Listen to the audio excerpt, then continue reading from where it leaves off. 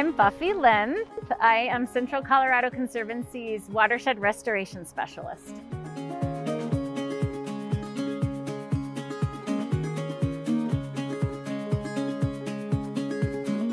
After growing up in Colorado, I went to Middlebury College in Vermont, which was a great experience, but I knew right afterwards that I wanted to get back to Colorado. And I worked at Breckenridge on their ski patrol for a few years and got to do some great field biology jobs in the summer. I studied grizzly bears in Montana and tropical forests in Costa Rica and sea turtles in Hawaii. And then I went back to graduate school and got a master's in ecology up at CSU in Fort Collins. And that's where I met my husband. And we worked together after grad school at Boulder County Open Space. And then for our honeymoon, we went and did the Peace Corps in Mexico. We had a great experience working in the Sierra Gorda Biosphere Reserve. So in my role at the Conservancy, I get to coordinate the Arkansas Headwaters Wetland Focus Area Committee, which is really important work. Riparian areas and wetlands are nature's system for filtering and cleaning and storing and conserving our fresh water. And so it's been a really neat opportunity to bring together wetland scientists, landowners, folks from natural resource management agencies, and really everyone who cares about our wetlands and riparian areas and the headwaters here. Another one of my favorite parts of my job is working with our Hands for Lands volunteers. It's been a lot of fun to get out on some of our local ranches and help ranchers with ditch cleaning, fence projects, whatever needs they have. Our private lands and our ranch lands in particular provide so much to the community, and so it's a great way that we can get out and help local ranchers and give a little back.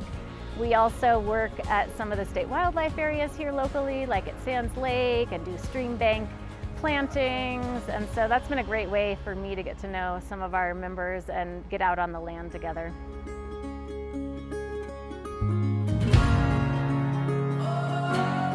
It's so exciting to see the success that Central Colorado Conservancy is having and all of the great land protection work we've been able to accomplish, and knowing that we are conserving some of these landscapes for the long term.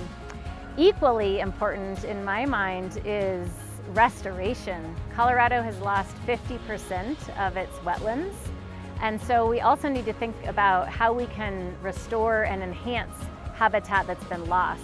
One of those great opportunities for restoration that we've identified is in the Badger Creek Watershed, 100 square mile watershed just east of here, where we've been getting some really exciting riparian restoration demonstration projects on the ground that are growing that green ribbon of habitat along the creek, and also doing a lot to capture sediment and improve the water quality coming out of Badger Creek.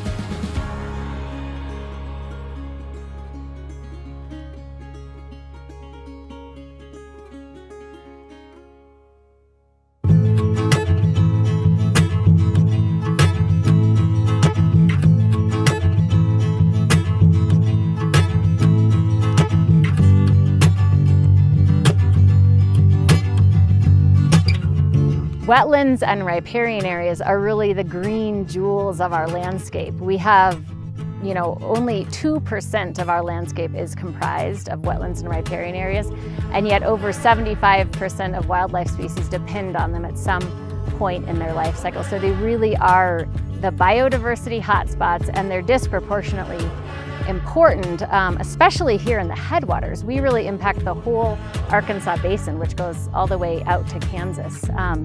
These healthy headwaters restoration projects really are good for water quality and quantity for the whole basin. So this is really important work that we're doing out here.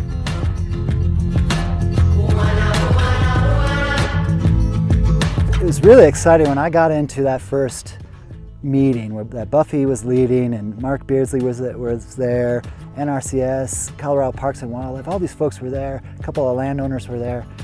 I thought, wow, this is a bunch of people meeting each other where they're at. And if we want to really enhance our impact, expand our impact beyond just set boundaries on private lands, we need to work across those public spaces as well. And you can't do that unless they're all in the room together, talking about those things. The Badger Creek Watershed Partnership is one of my favorite parts of my job. It's just a great group of folks. A long history of erosion. The Texas cattle drives used to come through here, and so what we think were broad slope wetlands were really channelized into a narrow creek. So we're trying now to reverse that process, to slow that water down, spread it out, create a wider riparian area, a riverscape or a streamscape rather than a single thread channel. The whole idea of this project is to turn this watershed into a water catchment. We want to capture every drop of water here and have it infiltrate, create this fertile soil, create this green vegetation, and really be able to slow down the flows, create more wildlife habitat. So this is, it's working really well. You can see it in action out here. Instead of a little single thread channel whipping through here, we've got the water really meandering and moving around and spreading out. The whole water table's coming up.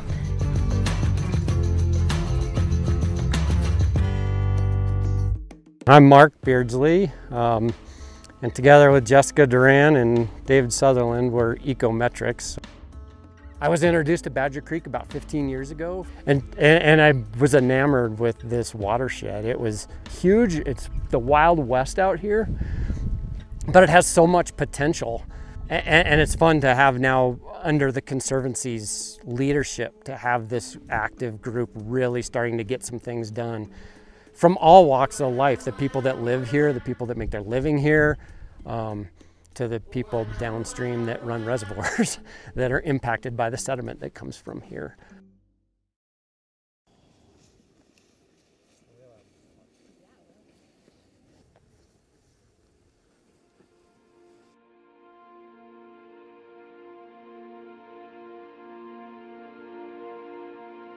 Most people's perception of a creek is this one little strip, this little channel.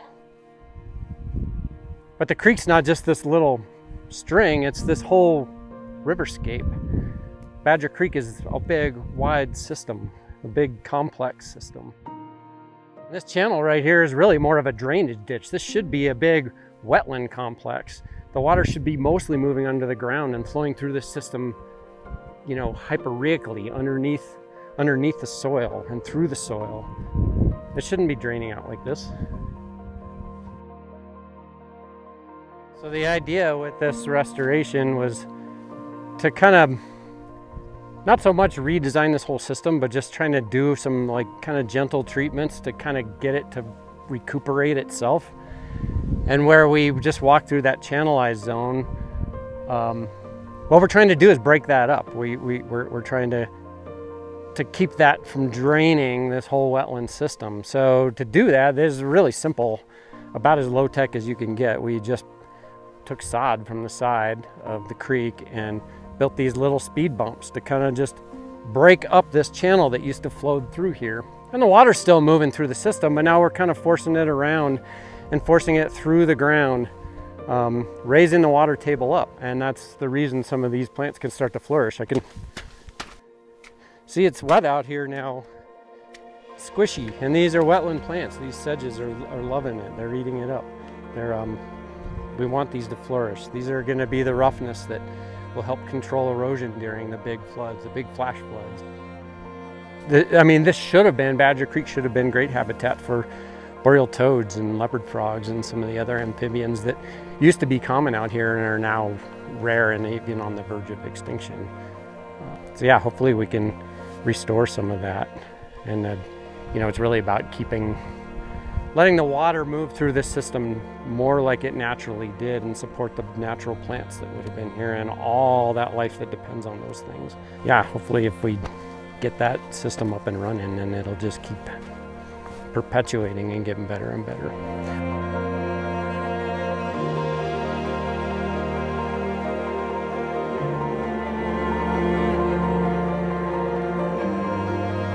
Buffy is a passionate person and she really cares about the things she cares about, and it becomes obvious to everyone.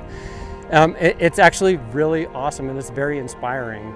The guys filming this right now are going to walk away with an appreciation for Badger Creek, which they had never heard of before. And it's because Buffy is so excited about it. It's contagious. You know that if you know her.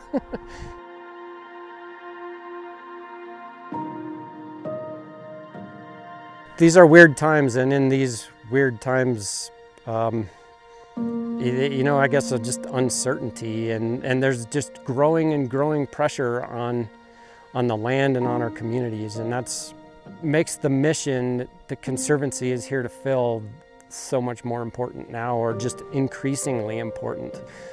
It needs to happen now more than ever, and the fact that it is happening is what's so cool.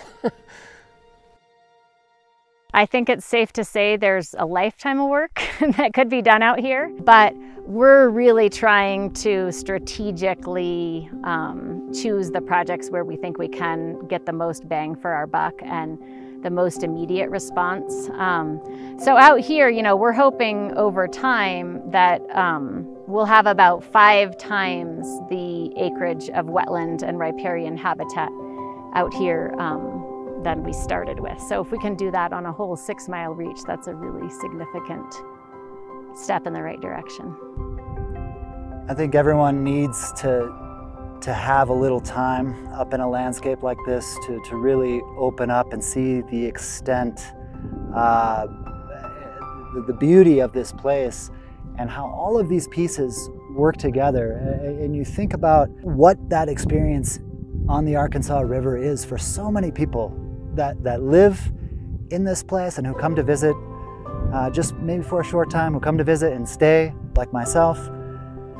It's such a special place. But once you start to understand how all of these landscapes are linked together, you have to care about these uplands. You have to care about wetland complexes strung together. You have to care about those things because you care about that experience that you have downstream. And so that's why we do the work that we do.